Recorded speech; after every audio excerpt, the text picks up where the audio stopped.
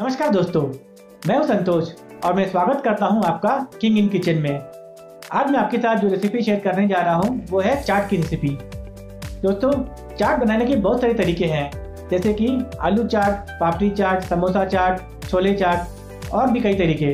लेकिन आज मैं आपके साथ जो चाट की रेसिपी शेयर करने जा रहा हूँ वो मैं बना रहा हूँ काबुली चने के साथ। काबुली चना यानी चिकपीस। दोस्तों, आपको तो मालूम ही होगा कि काबुली चना कितना ही हेल्दी है। ये विटामिन, मिनरल्स और फाइबर में बहुत ही रिच है और साथ ही में इसमें प्रोटीन की मात्रा बहुत ही ज़्यादा होती है।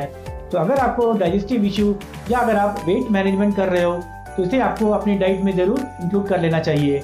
तो बिना कोई टाइम वेस्ट किए चलिए देखते हैं आज की डिश जो है काबुली चना चाट रेसिपी।